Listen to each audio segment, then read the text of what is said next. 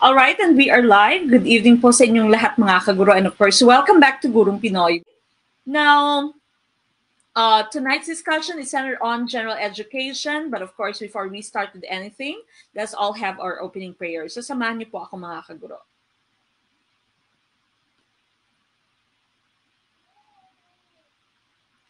Dear Lord, I come to you to ask for your guidance and direction in this study session.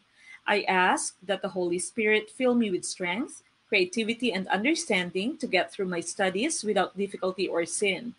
Help me hold my focus and attention. Help me to retain all that I learned. Please make my mind sharp and keep distractions at bay. If any part of my studying is weak or lacking in some way, let it be revealed so that I may correct it. Thank you for this opportunity to learn. Amen.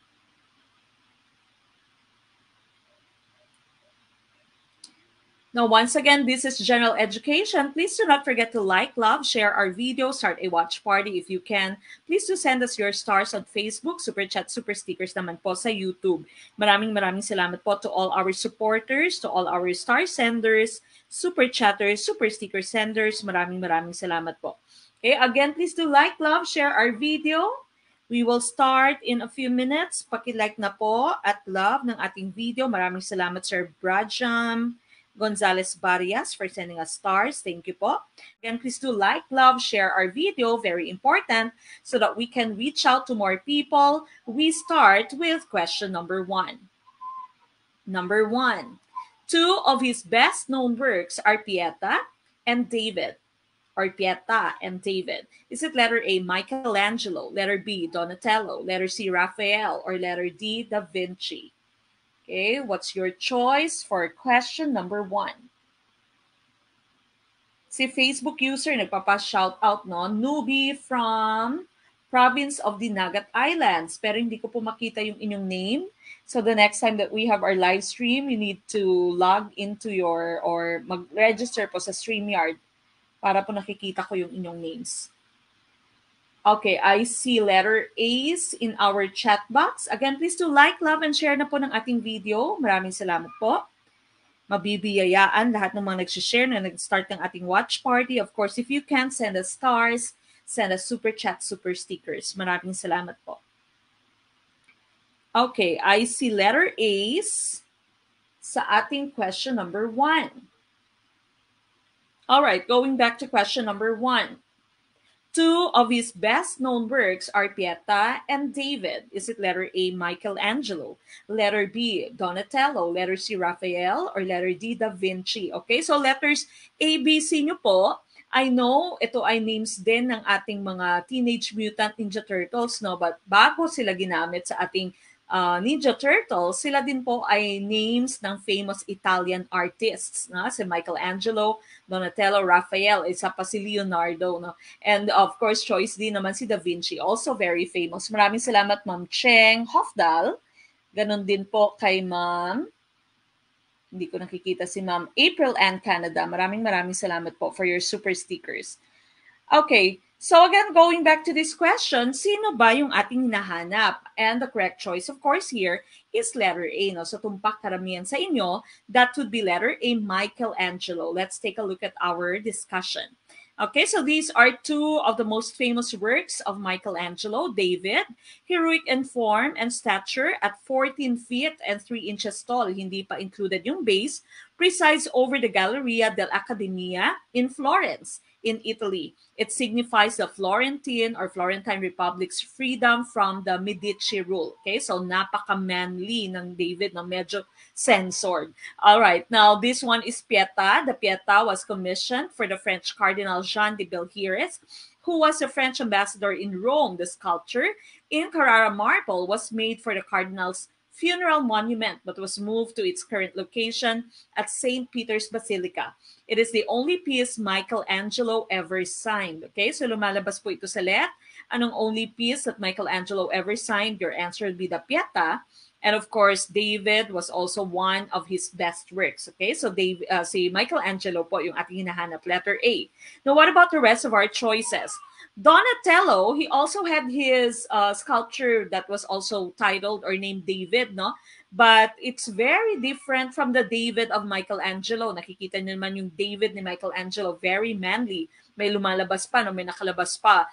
Nakalantad lahat.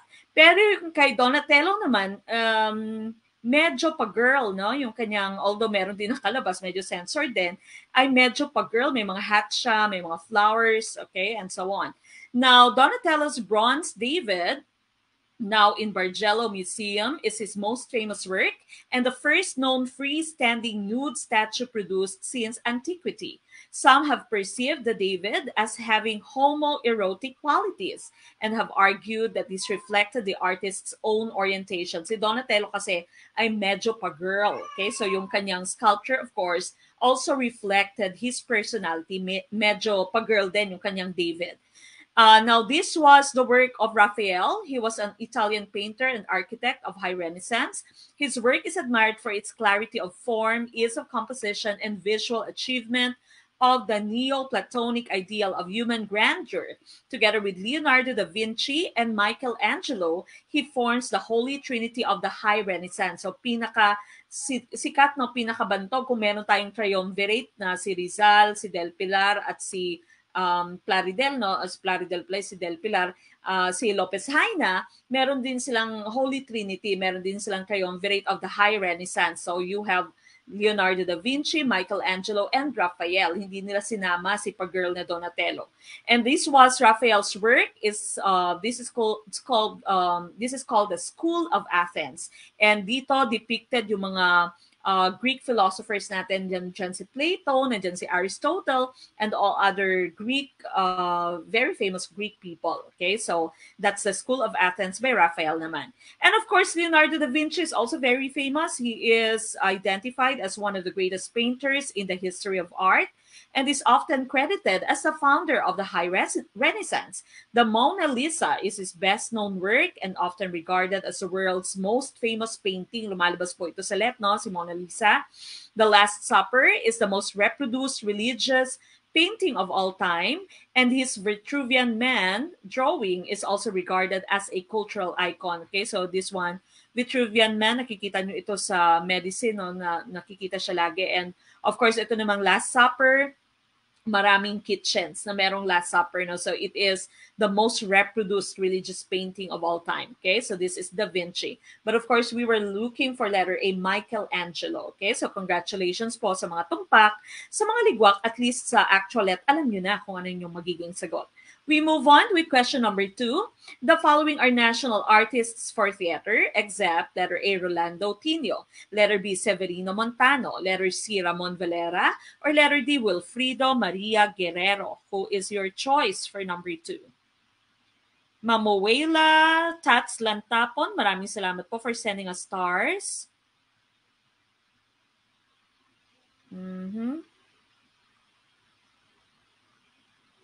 Si Ma'am Rachel Grace Cortez Makatisbes, basahin ko lamang yung kanyang comment. Hello, Ma'am Mek. I'm your silent reader and follower ng Gurong Pinoy. Maraming salamat po sa free let videos sa YouTube. After 3 takes, let passer na po ako. June let 2022. God bless sa inyo. Maraming salamat and of course, congratulations. Ganap na siyang LPT. No? So kayo na po yung susunod, yung mga nanonood sa ating ngayon. But please do not forget to, of course, like, love, and share our video para po tayo ay mabiyayaan. Ma'am Gigi Fabre, Nakaituna, Dimadukot. Hello po. From Kibawe, Bukidnon. Bukidnon ba? Nakakat po yung inyong comment. Ma'am Phoebe Soriano, maraming salamat po for the stars. Okay, letter C. I see a lot of letter C's sa ating question number 2. The following are national artists for theater, except, okay, sino kaya ang tumpak na choice? Okay, but before that, let me just read this. No, Facebook user, hindi ko po nakikita yung inyong name. Hi, Ma'am Mek, Team Peshay po ako. LPT na po ako. June, #June. Isa po kayo sa rason kung bakit ako nakapasa sa LET. The best po ang Gurong Pinoy. Hindi po kayo magsisi na nag-enroll at nanood po kayo sa kanila. Congratulations and of course, maraming salamat for your positive feedback. Sir Rog Calma, thank you for sending us stars. Ganon din kay Ma'am Sharmy Alentijo Barcelo. Maraming salamat po. Okay, for number 2, The exception here is letter C. That's Ramon Valero. No? So marami sa inyo tumpak din. Okay, so this right here is a picture of Sir Ramon Valera. Not Valero, but Valera. He's also called Ramoning. Okay, so medyo pa-girl din siya. Valera is known to the public as the high priest of local fashion. He transformed the traditional Maria Clara outfit into a wedding gown with bell sleeves, which at first was considered a disgrace to the Filipino standards. So siya yung nagpauso ng yung bell sleeves ng ating Maria Clara. His clients included Manila's then socialites like Susan Magalona, Gloria Romero, Baby Araneta Flores, and the Philippines' first ladies from Aurora, Quezon to Imelda Marcos. He was proclaimed National Artist for Fashion Design by President Gloria Macapagal Arroyo in 2006. Okay, so hindi po siya National Artist for Theater, he was a National Artist for Fashion Design. Now, the rest of your choices, of course, are all National Artists for theater. Rolando Tino was known for translating Western classics, which includes the works of Sophocles, Shakespeare, Ibsen, Chekhov, Puccini, and Verdi into Tagalog. He did these translations in order to advance the Filipino language. He was a prolific poet and writer who helped establish the Filipino language drama in the 1970s. He was made a National Artist of the Philippines for Theater and Literature in 1997. Now, si Severino Montano naman organized the Arena Theater. Lumalabas po ito si Severino Montano, the one who organized the Arena Theater as Dean of Instruction of the Philippine Normal College to bring drama to the masses. He used his own money, about 8,000 pesos, to start the Arena Theater, a theater in the round. Due to the PNC being unable to fund the theater, Montano volunteered his services to plan for a self-financing national drama program that would serve the grassroots, the barrios of the Philippines. So nag-reach out siya, nagkaroon siya ng Arena Theater, theater, para siya mobile theater din. Okay, now this here is Wilfredo Maria Guerrero organized and directed the UP Mobile Theater naman siya, which traveled around the Philippines to give performances. The UP Mobile Theater received 2 awards when he was director. The Citizens Council for Mass Media Trophy in 1966 and the Balagtas Award in 1969. 1997, Guerrero was posthumously distinguished as a national artist for Philippine theater. Okay, so lahat sila ay theater. But of course, we were looking for Ramoning, no? Ramoning Valero. Okay, we go to number 3. What does the Pascal or PA measure? Is it letter A, velocity, letter B, mass, letter C, pressure, or letter D, temperature? Yung anak ko sumasagot din, no? Mm-hmm.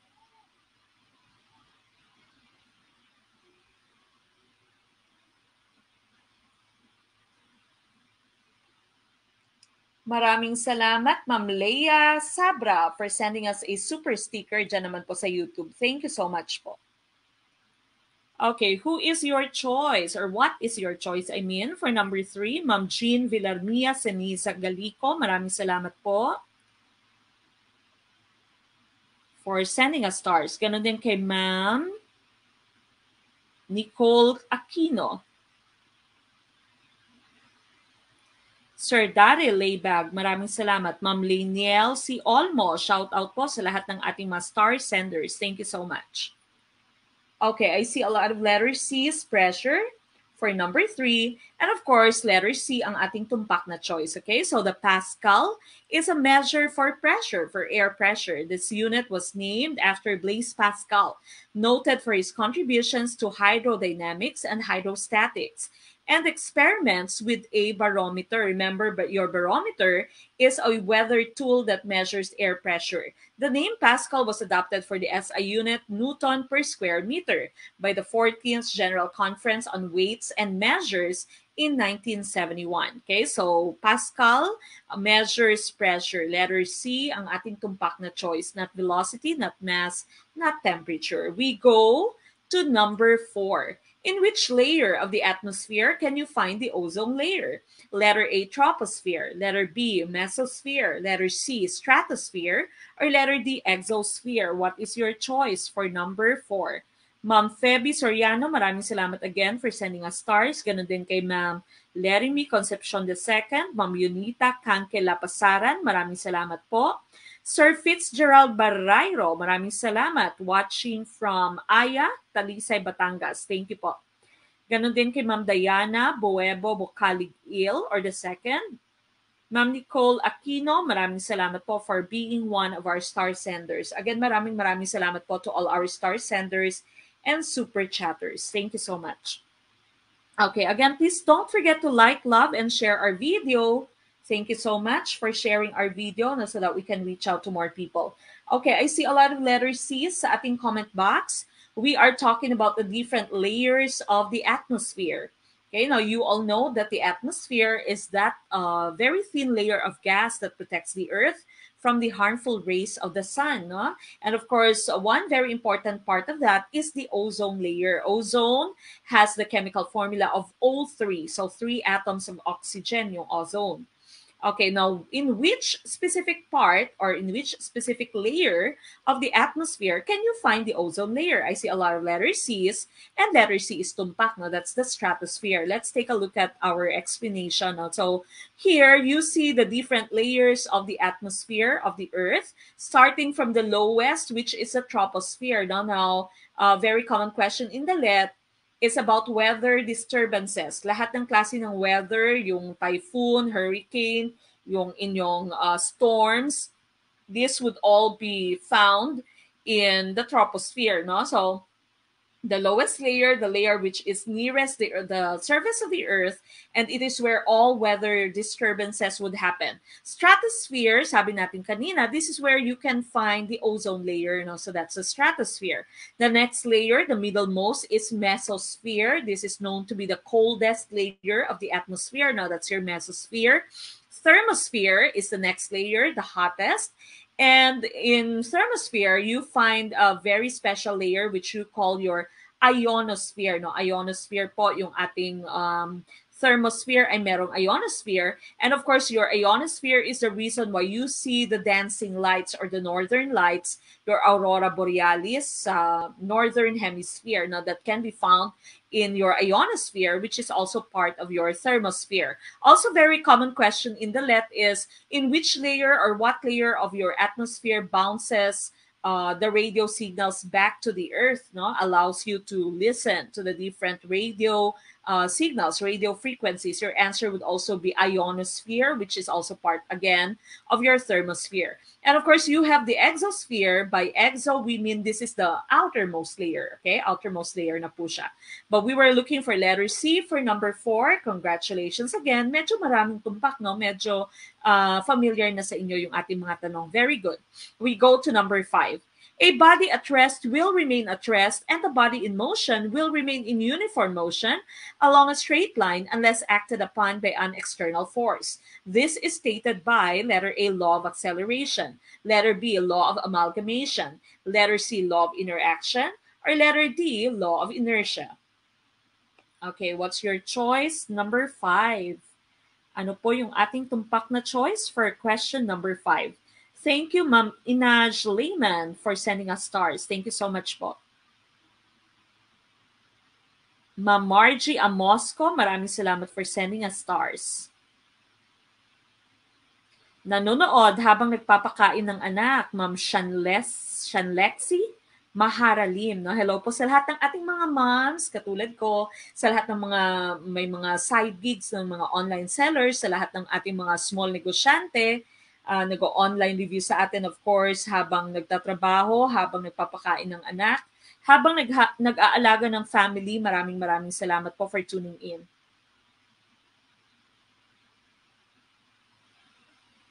Sir Nel Santiago, maraming salamat for the kind comment. Good evening, Ma'am Mek. I'm very thankful na discover ko tong channel na to. Marami po akong natutunan kung paano atakihin ang question, especially sa Prof Ed.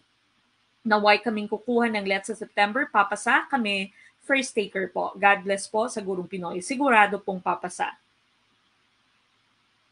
Okay, what's your choice? I see a lot of letter D's for question number 5. And of course, letter D, ang tumpak na choice. No? So sabi ng letter D mo, a body at rest will remain at rest. Kung hindi siya minumove, it will remain at rest. So kung yung isang bagay, hindi mawawala. Sabi ng aking lolang Ulyanin, ang isang bagay po ay hindi mawawala kung walang kukuha. No? Kasi hindi siya maglalakad. Yan yung sabi ng inertia mo. A body at rest will remain at rest. If it's resting, it will just continue to be at that position, not moving at all, unless there is an external force, unless na itulak mo siya or i-push mo siya or i-pull mo siya. And a body in motion will remain in uniform motion unless there is an external force that acts upon it. Okay? So that's the law of inertia. Now, common questions in the let's sa law of inertia. No, bakit tayo nagwe-wear ng seat belt? That's because of the law of inertia. Pag ikaw ay nasa loob ng sasakyan, and the car is moving and your body is also moving along with the car, when the driver presses the brake, your body has inertia, and so tendency ng inyong katawan is to continue moving. Kaya ka nag-move forward, no? Kapag ka nag-brake yung inyong driver. And so very important that you are wearing your seatbelt so that you can avoid any unforeseen circumstances, any accidents. If you are inside a car, a stopped car, not moving car, and the driver suddenly starts the car and the car starts moving, your body naman would be pushed backward because your body wants to be at rest, no? That still is the law of inertia. So law of inertia pa rin po yan. Your law of acceleration, ang law of inertia mo, that's the first law of motion. Now, law of acceleration mo is the second law. Ito po yung mga law of motion according to, laws of motion according to Newton, Isaac Newton. Never been kissed, never been touched, died a virgin. No? Yan yung sabi nila si Sir Isaac Newton. He gave us the three laws of motion, and of course, the law of inertia here, that's his first law of motion. Law of acceleration, that's his second law of motion. Sabi naman ng law of acceleration mo, force equals mass times acceleration. So F here is force, and it is equal to mass and acceleration. Mass times acceleration. That means if you want to, if the mass is higher, mas malaki yung isang bagay, dapat mas malaki din yung puwersang kailangan mo to move it. And of course, kapag acceleration niya, gusto nyong mas matulin yung kanyang takbo, mas malaki din dapat yung force na iyong i-exert. No? Ayan yung sabi ng law of acceleration mo, force equals mass times acceleration. Now, law of amalgamation, this is already part of your business. No? This is a combination of one or more companies into a new entity. In other words, this is also called a merger of companies. So it's the law of amalgamation. Law of interaction, this is the third law of motion, still by Isaac Newton. This is also called the law of action-reaction.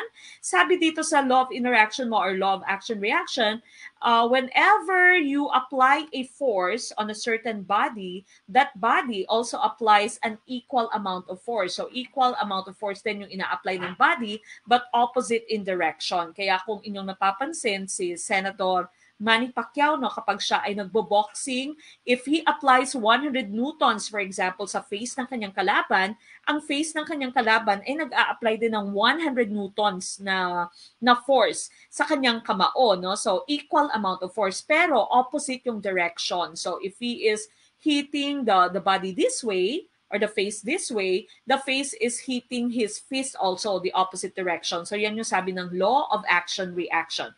For every action, for every force, there is going to be an opposite reaction. Now, this equal amount of force, but opposite in direction. Yan yung sabi ng law of interaction mo, law of action-reaction, the third law of motion. But again, we were looking for the law of inertia by Isaac Newton. Okay, we go to number 6. A triangle has a perimeter of 50. If two of its sides are equal and the third side is 5 more than the equal sides, what is the length of the third side? Letter A, 50, and letter B, 25. Letter C, 20, or letter D, 10. What is your choice, number 6? Okay, what's your choice for question number 6? Okay, basahin ko lamang ito. Facebook user, Madam Meg, good evening po, Madam. Ma'am, nindot kaayo kamo lecture, ma'am. Sa imuha rako nakaabot, hindi ko alam masyado i-pronounce, no? It's Cebuano. Sa mga isms of education, halos perfect po, ma'am. Hopefully, makapasa kami sa LET sa September 25, 2022. Again, siguradong papasa basta tayo ay magsipag, no? Balikan po lahat ng ating videos. And of course, magpursige na pag-aralang mabuti, mag-aral mabuti, less muna yung time sa date, less muna yung time sa teleserye, or K-drama, K-pop. Balikan po lahat ng ating mga videos, especially sa YouTube channel Mag-Movie Marathon po. Siguradong papasa. Maraming salamat, Sir Ralph Santiago on YouTube for sending us your super sticker. Thank you po. Okay, what's your choice? Sabi ni Sir Jong Antonio, 1.6 sa Gurong Pinoy ang viewers, pero sa Team Peshay, 588 lang. Pa-member na kayo para di maputol ang video nyo mamaya. Tama po. Okay, so again, I encourage all of you magpa-member po kayo sa Team Peshay. Ma'am May Jean Ancheta Ordonez, maraming salamat for sending us stars. Ma'am Sherbeth Lucencio, nanonood while nagpapa-breastfeed. No? So, hindi kailangang iwanan yung anak sa ating online review. Pwedeng alagaan yung baby habang nagre-review. Ma'am Charmy Alentijo Barcelo, again, thank you po for sending us stars. Ma'am Rosel Ann Barde, ganun din, nanonood habang nag-aalaga sa anak. Okay, so sa lahat ng ating mga nanay, hello po. Sa mga tatay, ganun din po. Sir Dolly Gray or Dol Gray, maraming salamat for sending us stars. Ma'am Susana Diola Isla, thank you po for the stars. Ma'am Nicole Aquino, again, maraming salamat for the stars. Ganun din kay Sir Abel Villarreal. Maraming salamat po. Ma'am Joyce Nava Alarilla, yes, meron po tayong for majorship. Mamaya po tingnan nyo ulit sa beginning ng ating video. Meron po akong binanggit doon. Okay, number 6. A triangle has a perimeter of 50 if two of its sides are equal and the third side is 5 more than the equal sides. What is the length of the third side? Letter A, 15. Letter B, 25. Letter C, 20. Or letter D, 10. Let's take a look at our explanation. Now, sabi niya, the perimeter is 50. Now, you all know the perimeter is just the sum of all sides. So, when you measure all the sides of your triangle, the three sides, the sum would be equal to 50. Two of its sides are equal and the third side is 5 more than the equal sides. So if you have the perimeter as 50, your two sides are equal, so we write this as 2s, and the third side is 5 more than the equal side. So your third side here is represented by s plus 5, no? 5 more than the equal side. So 50 is equal to 2s plus s plus 5. Okay, so again, your s plus 5 here would represent the third side, which is 5 more than the two equal sides here, represented by your 2s. Okay, so now we are going to get the value of s. No? So kailangan natin malaman ano ba yung value ng s. So we are going to isolate your variables muna. So lilipat natin itong plus 5 or positive 5. We need to minus or to subtract 5 at both sides. And so you have, combine muna pala natin to, kinumbine muna natin yung 2s plus s, that will be equal to 3s. So 3s plus 5. And then we subtract 5 at both sides of your equation. And so we have 50 minus 5 equals 3s. Okay, so 3s na lamang natira dahil we subtracted minus 5 here, no? Or we subtracted 5 here. So plus 5 minus 5, that will be equal to 0. Now 50 minus 5, of course, that would give us 45 equals 3s. And so to get the value of s, we divide both sides by 3. We have 45 divided by 3 equals s. And so the value of s is 15. No? So 15 po yung value of s. Pero yung hinahanap natin is the length of the third side. Ayan. Okay? The length of the third side. What is the length of the third side? And sabi dito, the third side is 5 more than the equal sides. Remember, your third side was represented by s plus 5, no? S plus 5. And so if s equals 15, to get the value of the third side, that would be s plus 5 or 15 plus 5. Hence, your choice should be letter C, 20. Okay, so letter C, 20 po yung ating hinahanap. Again, basahin mabuti yung inyong question. Sometimes alam nyo kung paano isolve, pero nagiging mali yung inyong choice because hindi binasa masyado yung question, nagmadali, no? So hindi nakita, third side po yung ating hinahanap, which is 5 more than the equal sides. So if your third side is S plus 5, S being 15, your answer would be 20. Okay? So letter C, 20, ang tumpak na choice. Okay lang po, pagligwak na move on ka agad.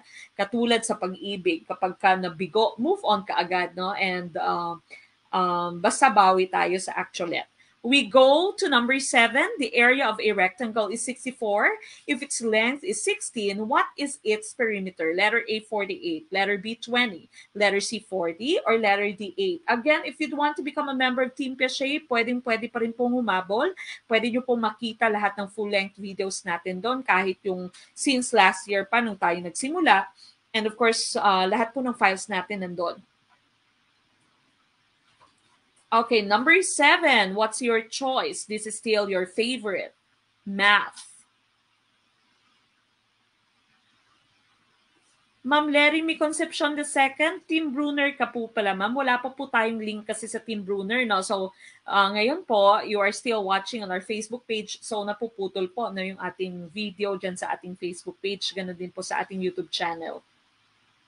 So, yung iba po, yung mga members ng Team Piaget, na hindi pa magti-take this September, ay nagpapa-member po sila ulit for Team Brunner, and of course we have our discounts for those team members. Ma'am Faisalia Pangandaman, maraming salamat for sending us stars. Assalamualaikum po to all our Muslim brothers and sisters, and of course good evening din sa ating mga Christian brothers and sisters. Okay, I see a lot of letter A's. Ma'am Lizelle, Sumalbag Caliboso Esteban, that means po, you are watching sa ating pong Facebook page. So doon ka po sa Team Piaget manood, ma'am, para hindi po putol. I-search mo po Team Piaget, and of course, if you are a member, you would be able to see the contents of the group. Doon ka po manood, ma'am. Nanonood habang nagpapatulog ng mga anak. Hello from Pangasinan, Ma'am Elizabeth Jimenez Custodio. Hello po. Good evening. Again, hello sa lahat ng ating mga nanays, tatays, titos, titas. Hello po. May lolos, lolas na rin.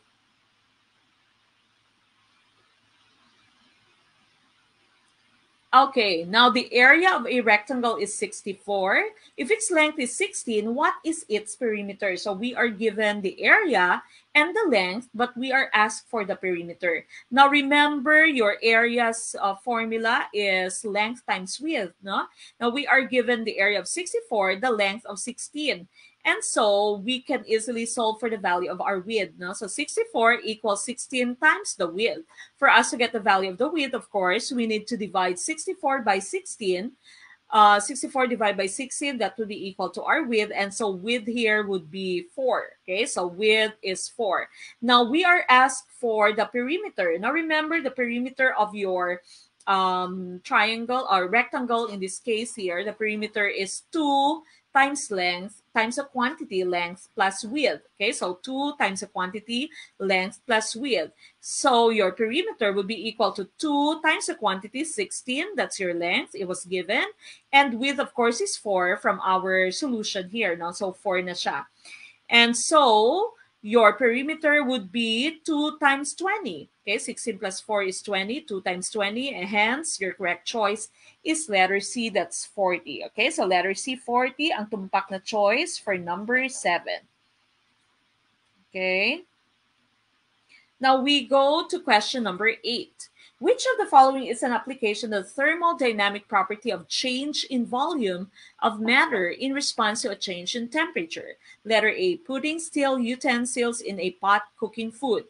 Letter B, inflating of a rubber balloon. Letter C, placing small gaps in concrete or steel in railroad tracks and bridges. Letter D, handling hot kitchenware with thick cloth. Again, papaano po magpa-member? Just send a message sa ating pong Facebook page kung saan po kayo nanonood ngayon.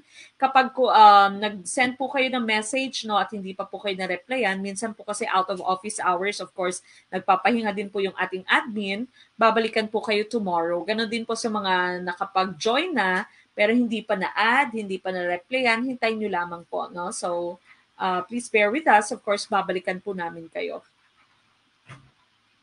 Okay, number 8. So again, for number 8, the question is, saan dito yung application ng thermodynamic property of change in volume? That means, lumalaki yung space na ino-occupy ng isang matter in response to a change in temperature. No? Lumalawak, mas lumalaki. There is an increase in size whenever you increase heat. No? You increase temperature. And ang tumpak na choice natin dito would be letter C, placing small gaps in concrete or steel in railroad tracks and bridges. Ito yung tinatawag nating mga junction gaps, no? Junction gaps yung tinatawag natin dito. So meron po tayong mga steel between sa ating railroad or may mga cracks sa ating road na hindi, kung inyong napapansin, hindi dire-diretso, hindi isang concrete slab lang yung nilalagay sa ating kalsada. Merong gaps. This is to occupy or this is to accommodate yung sinasabi ngang change in volume. Kasi pag umiinit, ay nag-e-expand yung ating semento, nag-e-expand po yung ating asphalt, and so kailangan merong gaps between our roads, between our bridges, no, para po hindi siya madaling masira, yung roads mo. So letter C ang tumpak na choice for this item, okay? So importante po alam na natin kung ano yung sagot para sa actual let ay hindi na tayo magkamali. We go to number 9. What is the probability of getting a total of 11 when a pair of dice is tossed? Letter A, 1/6. Letter B, 4/18. Letter C, 1/18. Or letter D, 7/18. Okay, ano kaya ang tumpak na choice for number 9? Ma'am Aika Bukog, maraming salamat for sending us stars. Ma'am Ashley Batayan, yes po, pwede pa pong balikan later. No? Hindi naman nawawala yung ating video sa ating Facebook page at sa ating YouTube channel. But of course, yung full-length video natin ay nandun po sa Team Piaget.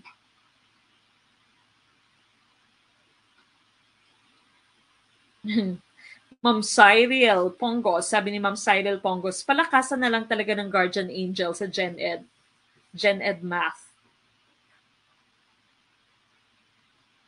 Ma'am Leia Joanna, thank you for sending us stars. Ayon, sabi ni Ma'am Rona Hido, matter that gets hotter gets bigger. Okay? So, tama yan, no? Kapag pinapainit ay lumalaki.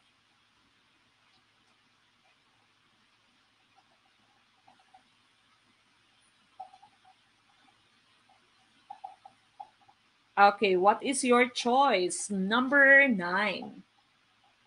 What is the probability of getting a total of 11 when a pair of dice is tossed? Now, remember sa inyong probability, no, it's very important that you know your denominator, kung paano nyo isusolve, no, yung ano yung inyong denominator. If you have a pair of dice, yung inyo pong magiging denominator will be 36, no, because each die has 6 faces. Okay, so 6 times 6, 36. And if you only have a die, pag isang die lamang po, we don't say isang dice, no? Isang die lamang, your denominator would be 6, okay? Because it only has 6 faces. Pag, if you are talking about a deck of cards, no? Deck of cards naman, 52. So, 52 naman yung inyong magiging denominator. So, dito nagkakatalo, no? Dito may advantage yung mga sugarol, yung mga marunong sa tong, it's alam na alam kung ilan yung deck of cards. Okay, so in this case here, our denominator will be 36, no? Because we are talking about a pair of dice. And we are asked for the probability of getting a total of 11. Getting a total of 11. Now, if you have a pair of dice, so, okay, andyan na yung sagot, no? 1/18. Tingnan muna natin kung paano ito is sinolve. If you have a pair of dice, each die would have 6 faces. So, yung isang die mo, may 1, 2, 3, 4, 5, 6. Ganon din yung second die mo. And so, when can you get a total of 11? If the first die would have 5 and the second die would show 6.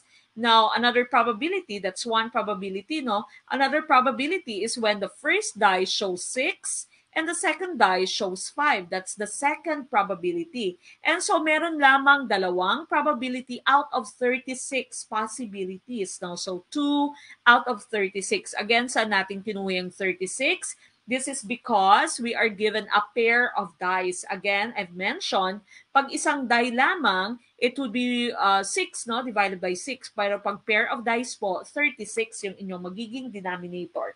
Okay? So, 2 out of 36 or 1 over 18. Now, this is already the simplest term or simplest form. Now, so, 2 divided by 2, their GCF is 2. So, 2 divided by 2 is 1. 36 divided by 2 is 18. Okay, so letter C, 1 over 18 ang ating tumpak na choice. We move on with question number 10. Ed and Lori went shopping. Ed spends 30 pesos more than Lori in the first store, and Lori spends 12 pesos less than Ed in the second store. Which of the following must be true about Lori's total spending in the first two stores compared to Ed's? Letter A, Lori spent 2/5 of what Ed spent. Letter B, Lori spent 21 pesos less than Ed. Letter C, Lori spent 18 pesos less than Ed.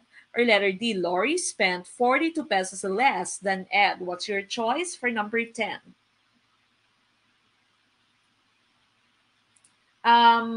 Bree AB, Bree Ab, mag-send lamang po ng message sa ating Facebook page, no? Para po maging member sa ating Team Piaget or Team Bruner.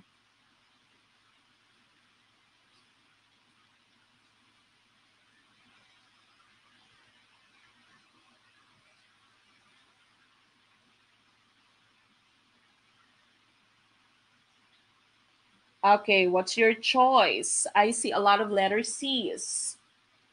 Tumpa kaya ang letter C? Number 10, I see C's.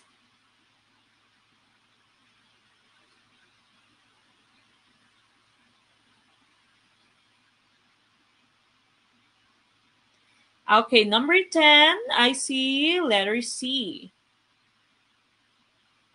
Sir Braham Gonzalez Barrias, this is not recorded. We are live. But of course, if you are asking if you can still go back and watch the video, pwede po. Okay, so makikita nyo pa rin po ito sa ating YouTube channel or ating Facebook page. But again, the full-length video is on Team Piaget.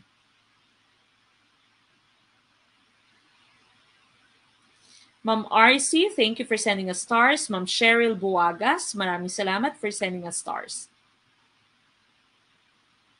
Okay, now let's take a look at your explanation. Tingnan natin yung explanation. Ed and Lori went shopping. Ed spends 30 pesos more than Lori in the first store. Okay, so sa first store, ang spending ni Ed was Lori plus 30 because he spent 30 pesos more, no? So 30 pesos more yung spending ni Ed. So Lori spending plus 30.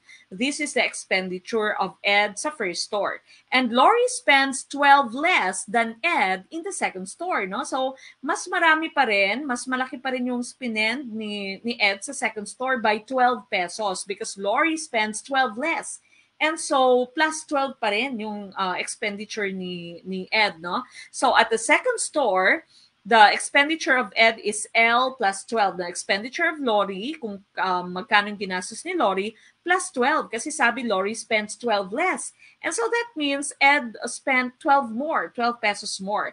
And so kabuuan, Lori spent 42 pesos less than Ed, no? Mas malaki yung gastos ni Ed by 30 pesos sa first store and by 12 pesos sa second store, and total 42 pesos mas malaki yung expenditure ni Ed kesa kay Lori, no? So Lori spent 42 pesos less than Ed.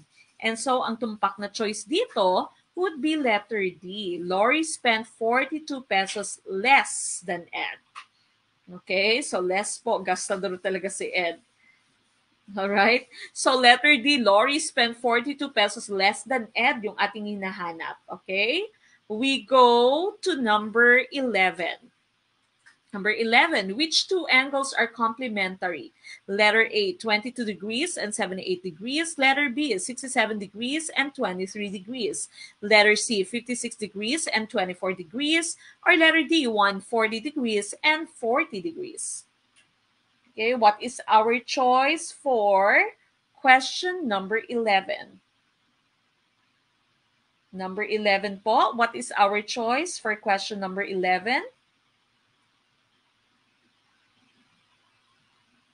Number 11, what is our choice? Number 11, I see a lot of letter B's. Letter B kaya ang tumpak na choice.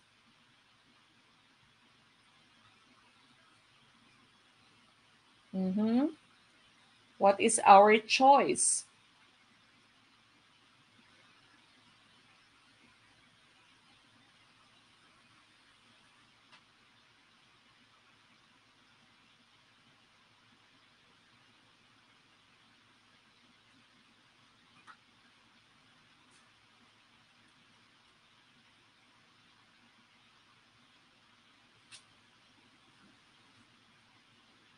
Okay, 11 ICBs.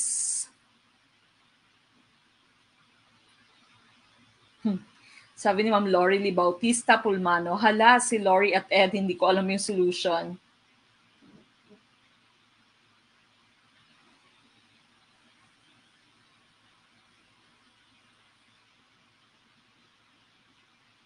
Facebook user, ito, meron siyang question. Hello po, Mamek. Ask ko lang po if yung mga choices niyo po ba sa live ay nagka-interchange na po ba? Nag-take note kasi ako sa mga sagot ko kanina, parang mali yung akin lahat. No, nag-change po, no, nagra-random po yung ating items, nagra-random din po yung ating choices. So kung nag-choose kayo kanina ng letter B, tsaka letter B din yung choose nyo dito, pag mali siya, no, parang, akala nyo letter B yung inyong sinagot, pero iba yung choice ng letter B dahil po random yung ating items at random din po yung ating choices sa quizzes. Okay, so random po siya. So hindi po siya parehas na order, hindi din po siya parehas na order ng choices. Okay, number 11, ang tumpak na choice, of course, is letter B. No? So, marami kayong tumpak. Now, whenever you say complementary angles, this would be two adjacent angles, magkatabing angles, that add up to 90 degrees. No? So, that's your complementary. Supplementary mo naman, they would add up to 180 degrees. Now, since we are looking for 90 degrees or complementary angles, dapat yung sum nila is 90 degrees. So, 67 plus 23, of course, that would give you 90. 22 at 78 dito sa letter A mo, that's 100, no? So, X. 56 plus 24, that's 80. So, hindi din. 140 plus 40, that's 180, no? So, yung letter D mo is supplementary angles. That would add up to 180. But for your complementary angles, letter B, ang tumpak na choice. We go to number 12. Meteorology can predict which of the following natural phenomena. Letter A, volcanic eruptions. Letter B, solar flares or flares. Letter C, typhoons. Or letter D, earthquakes. Ayon, tama yung sabi ni Ma'am Ana Espino Ricarman. Tandaan nyo yung sagot mismo, wag po yung letter. Okay? Kasi random po yung letters at random po yung ating items. Okay, what's your choice for question number 12. Number 12, ICCs. Okay, and letter C po ang ating hinahanap dito. No? So, meteorology is the study of the conditions of the atmosphere. No? So, weather conditions. And so, letter C, typhoons po yung ating hinahanap. Meteorology can predict typhoons. Okay. One common question in the let then is, what do meteorologists study? Okay, ano yung aaralan ng meteorologists? And your answer, of course, would be typhoons. Okay, or po pwede din naman nilang baliin, o po pwede nilang baliin yung question. If you have a scientist who studies typhoons, what would you call him? And so your answer would be meteorologist. Okay, so yung si Ka Ernie Baron dati, si Kuya Kim Atienza, sila po ay meteorologist na although some of them might not be, si Kuya Kim siguro hindi talaga meteorologist, taga-balita lamang siya. Pero those people who are working sa Pag-asa especially are your scientists who are called meteorologists. Okay, so letter C for number 12. We go to number 13. Because these rocks are formed from molten or partly molten magma, they will most likely be found around Mount Pinatubo and Mayon volcano. Letter A, metamorphic. Letter B, organic. Letter C, sedimentary. Or letter D, igneous. Okay, yun si Facebook user, no? Solar flare, yung answer kasi meteor. So akala mo meteor, bulalakaw, no? Pero meteorology po is a study of weather. Study of weather patterns, so typhoons would be included there.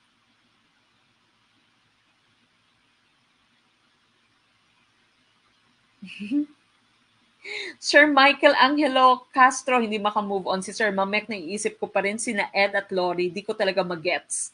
Kaya maya po, balikan mo sir. Pwede pong balikan yung ating video, pwede din pong i-download yung ating PDF later. Okay, 13, because these rocks are formed from molten or partly molten magma, they will most likely be found around Pinatubo and Mount Mayon. The correct choice, of course, is letter D, igneous rocks. Remember, you have three different types of rocks. Your igneous rocks are those that are formed from molten rock, from your magma and from your lava. Remember the difference between your magma and your lava? The magma is still under the surface of the earth. Once it is exposed outside, you'd already call this lava. No? So lava na siya. Sedimentary rocks are formed from the compaction of various sediments. Hence the term sedimentary, under heat and pressure din siya. Your sedimentary rocks are called sandwich rocks. Okay, so sandwich rock siya. Pag meron kayong nakitang bato na may different layers, meron kang nakikitang different layers, that's a sedimentary rocks, no? Or that's a sedimentary rock. Yung common question in the LET is, what forms or what types of rocks can you see in the mountains? And your answer will be sedimentary rock, hindi po igneous rock. No? Although your volcano is a type of a mountain, yung mountain kasi is formed by layering, compaction and layering of the different sediments. And so sedimentary rock po yung inyong magiging sagot. Another common question is, where or in which type of rock can you find fossils? Yung mga remains ng ating dead plants and animals, your answer would also be sedimentary rocks because these are the types of rocks that are formed by the different layers of the sediments. Metamorphic rocks naman, meta means different and morphic means form. This was originally an igneous rock or a sedimentary rock that has changed because of heat and pressure. Okay, so nag-change siya because of heat and pressure. And originally sedimentary siya or igneous, but because of heat and pressure ay nag-change siya, you'd call this metamorphic. Okay, metamorphic rocks. All right, so our answer was igneous rocks. Letter D. We go to number 14. The sum of two numbers is 52, while their difference is 14. Find the smaller number. This is a very easy dahil binigyan kayo ng numbers, no? And very obvious naman kung ano yung inyong magiging tamang choice, no? Parang bonus na siya. Medyo mahirap nung binasa nyo yung question, pero pagdating sa choices, meron na siyang hint. Okay, so napakadali. Okay, what's your choice? For question 14, very obvious.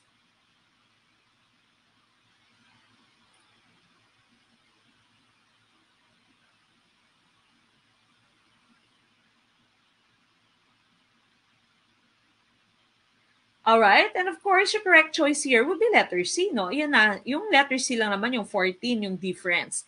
Okay, so of course, makikita mo na, no, yung kung ano yung inyong magiging choice. Not 22, not 18, not 10, letter C. Ang tumpak na choice, nakalagay na siya, no? Sabi ni Sir Aldrin, number 14 is C. Number 15, Rosa, using a super mower, can mow a lawn in 20 minutes. Her brother Fidel, using a hand mower, can mow the same lawn in 30 minutes. If they work together, how long will it take them to complete the job? Letter A, 12 minutes. Letter B, 25 minutes. Letter C, 21 minutes. Or letter D, 52 minutes. What's your choice for number 15? Oh, ayan, Sir Gerald Caliboso, tama po, no? Ginawa niyo pang komplikado, nag-overthink kayo sa number 14.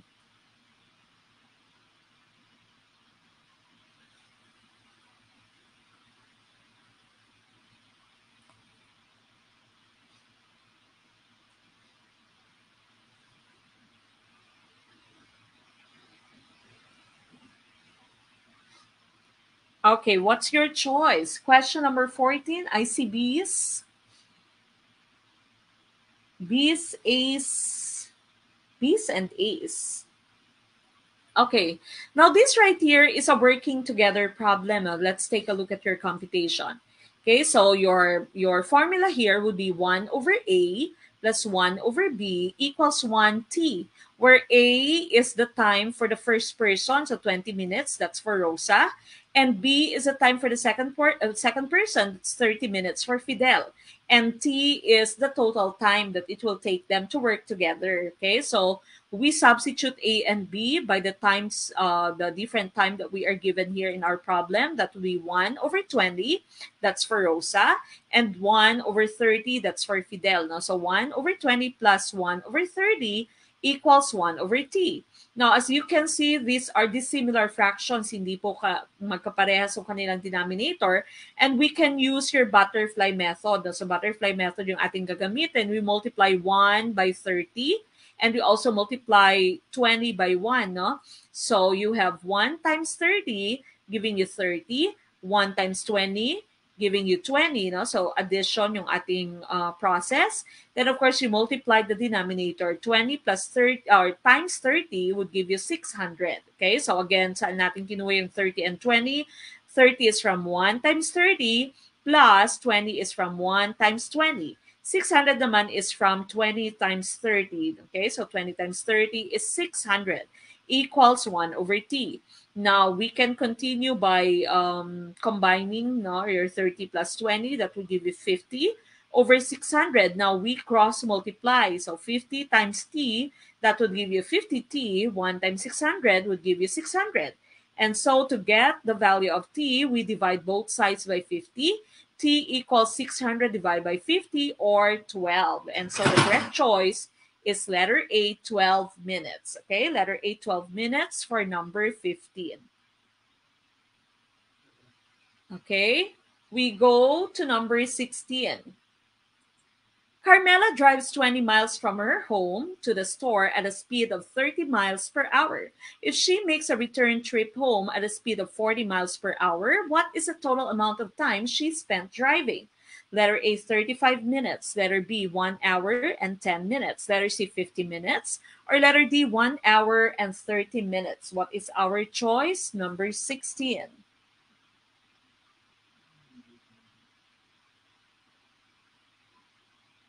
Mm-hmm. Ano po yung ating choice for question number 16?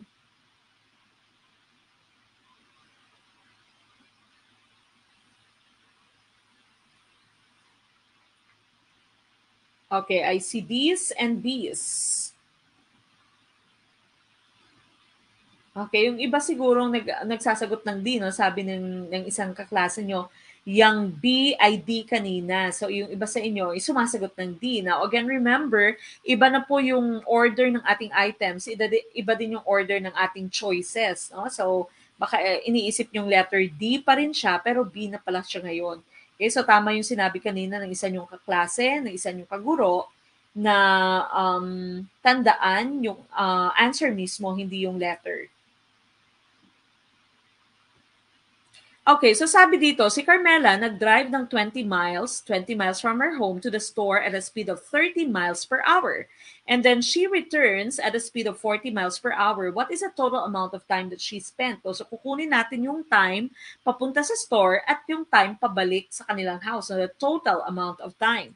Okay, so here, this of course is a problem on speed, no? Now here, for you to solve for distance, that would be speed times time. For you to solve for time, that would be distance divided by speed. For speed naman, of course, that would be distance divided by time. Tandaan nyo lamang po yung pyramid na to.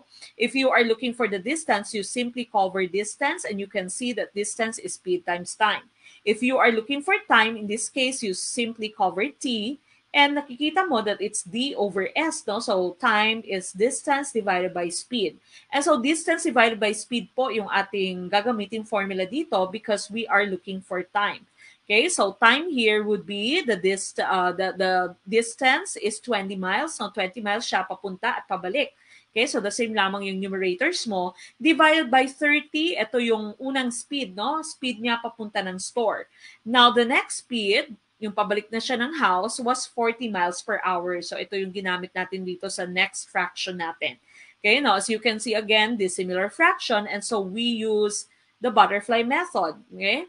Or po pwede nyo din naman i-cancel muna. Cancel nyo muna tong zeros. Okay? So, cancel muna yung zeros. And so, you are left with 2 divided by 3 plus 2 divided by 4. Then, perform your butterfly method. No? So, 2 times 4, that would give you okay, sorry. Ito pala, i-multiply ko muna sa 60 minutes because we are given minutes, hours, and minutes sa ating choices. Okay, so I got the 2/3. I got 2/3 of 60 plus 1/2 of 60. That's for the other one, no? The other fraction. So una-una, 2/3 of 60 plus your 2 over 4 can be simplified as 1/2. No? So 1/2 ng 60. Now, 2/3 of 60, of course, that would give you 40 minutes. Okay, so 40 minutes ito. This would be 20. 20 na lang yung natira dito. No? So 3 divided by 3, the GCF of 3 and 60 is 3.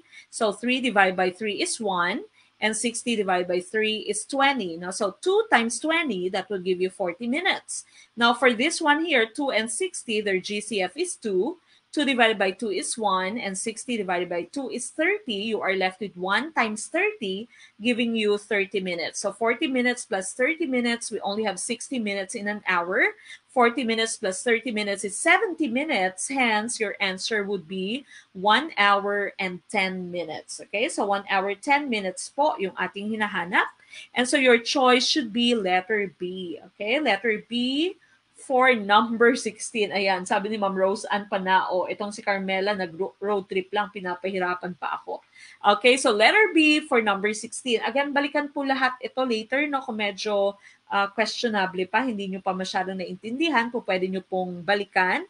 And of course, so pwede pong i-download yung ating PDF file. All right.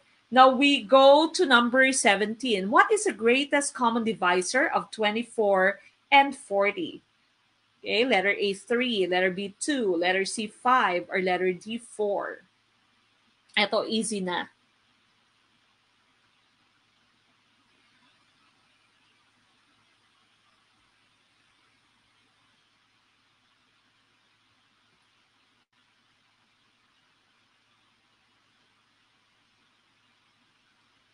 Okay, now remember, we are looking for the greatest. At sabi natin yung inyong magiging technique dito, uunahin nyo muna yung greatest out of all the choices. No? So what you do is you divide the numbers here, 24 and 40, by 5. Okay, so divide nyo by 5.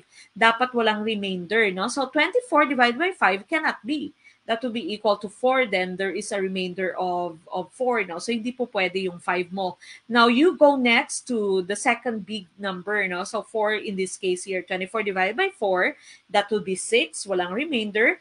And 40 divided by 4, that would be 10, walang remainder. And so, the tumpak na choice is letter D. So, again, kapag ka-greatest common divisor, unahin mo nang i-check yung greatest number. Kapag ka least common multiple, unahing i-check yung pinakamaliit na number. Okay, so letter D, 4 for number 17. Number 18, Paulo is terribly on edge. What does on edge mean? Letter A, shrewd. Letter B, unprepared. Letter C, eager. Or letter D, nervous. What's your choice for 18?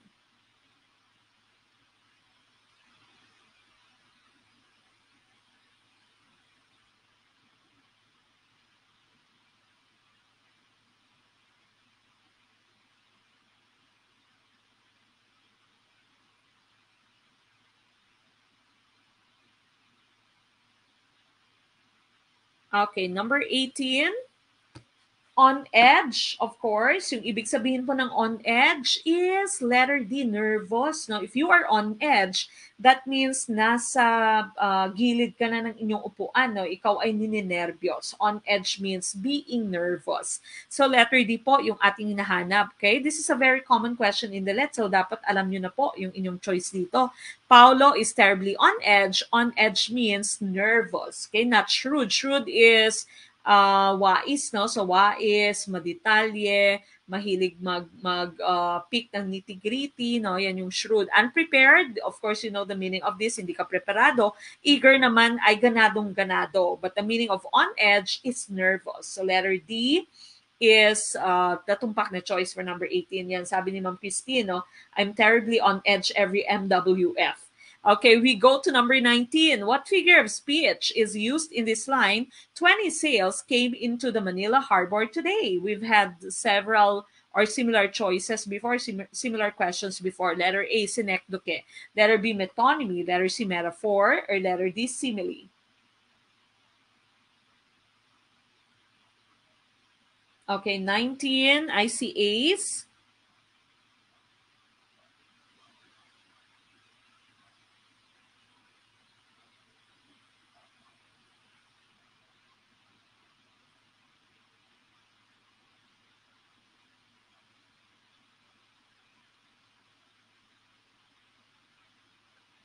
Number 19, I see a lot of letter A's.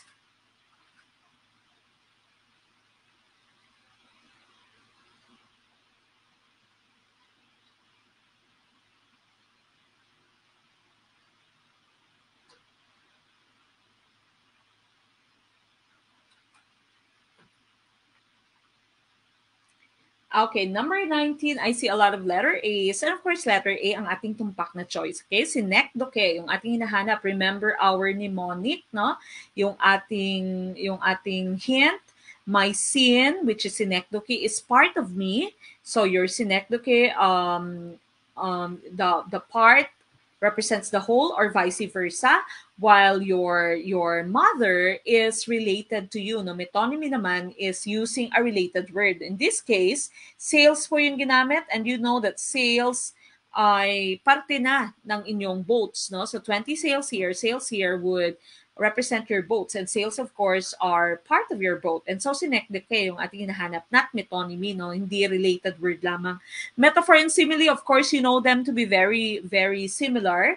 Simile uses the terms like and as, while metaphor does not. Okay? Pero in this item, 19, letter A po yung ating hinahanap. We go to the last item tonight, which ed end sound is different. I am not going to read them because magkakahint kayo, of course, no, if I read them. But what's your choice for number 20?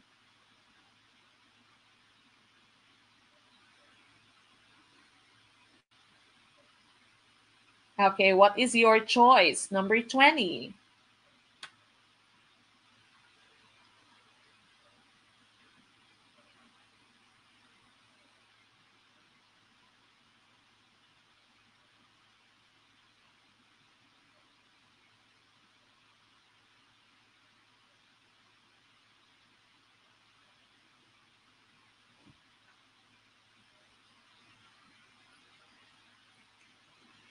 All right, I see these. Okay, we are looking for the ed sound that is different. Greeted, committed, granted, and joked. Okay? And of course, ang tumpak na choice natin dito is letter D, joked. Okay? So, patina yung kanyang sound, no? Hindi siya ed. May tanong, no? Ano po yung synecdoche in Filipino? if hindi nyo pa po nakikita na meron pa tayong video on figures of speech, yung iba-ibang figures of speech na akin pong diniscuss, so oxymoron, yung inyong synecdoche, metonymy, simile, metaphor, alliteration, lahat po yan, consonants, no, diniscuss ko sa isang video natin sa YouTube channel, balikan nyo po yan, no, lahat po ng ating videos, Prof. Ed, Gen Ed, and of course, we have our playlist for our live stream. Meron po tayong video on the different figures of speech na may examples at may Filipino translation. No? So, panoorin niyo po yan. But to answer the question of Facebook user, sinekdoke po in Tagalog is pagpapalit saklaw. Okay? Pagpapalit saklaw siya. Metonymy is pagpapalit tawag. Okay? So, again, panoorin niyo po yung video natin on this. Okay? Para po mas maliwanag kasi kompleto po yung ating different types of figures of speech doon. Of course, meron po tayong examples. Okay, so number 20, letter D, joke po yung ating hinahanap. Okay, and that ends tonight's discussion. But of course, we will be back on Friday, no? Ang bilis ng oras. Wag po kayong tumigil sa pagre-review. Malapit na po yung inyong test, no? Ang bilis po ng oras. Friday na ulit. Parang kailan na ako nagsabi na happy Friday, happy weekend. Next nating live stream ay Biyernes ulit. Okay, so again, continue studying and of course, do not stop dreaming and do not stop striving hard to reach your dreams of becoming licensed professional teachers. Kayang-kaya po yan. No? Babalikan natin lahat ng ating mga items on Friday. Prof. Ed po tayo sa Friday. Then of course, the following Friday, meron na po tayong pre-board. Then after that, we'll have our final coaching. Okay? But tonight, we say goodbye. This has been Coach Mac of Gurong Pinoy. Of course, I leave you the saying, sabay-sabay po tayo, maliit man na butil ng mga kaalaman, ang dulo nito ay malaking kaginawaan. Maraming salamat and good night mga kaguro. Bye!